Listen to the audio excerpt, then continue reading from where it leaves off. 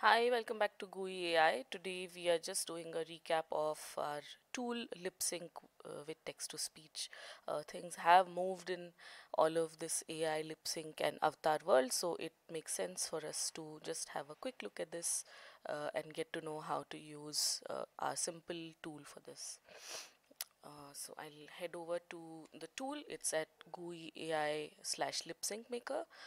And it's super simple to use. You have to put in a video of whoever you want. Here we've got The Rock, and put in the text that you'd like, and then from there you can put a couple of settings, choose the voice, and voila, you'll have your video.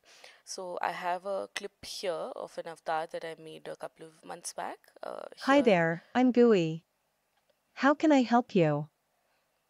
so she's already doing a pretty decent lip sync, but I want the same video and make her speak something else. So I'll just quickly look for it in my downloads. Oh, maybe it is here already. Yeah. So I'll just drag drop the video and it'll change here.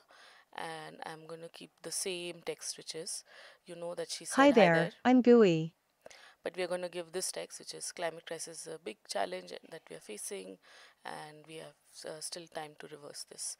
So we're going to choose a voice. I think I'm going to take a voice from Google Cloud, and it's a maybe a US female voice, and then I will hit submit, and it will give me the video.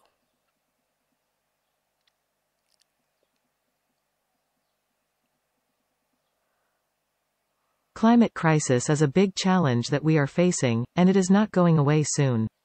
We can still reverse climate change through technology and human intervention. We need to work on it collectively. So there you have it. We've got a lip sync maker, and you can put any video. You can put a JPEG or a PNG, and it will give you the same results.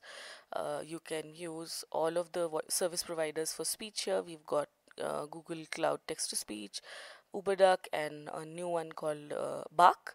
Bark is still in the testing, but you can definitely try all of these. Thanks, and let us know what you think. Join our Discord support if you need more help. Thank you.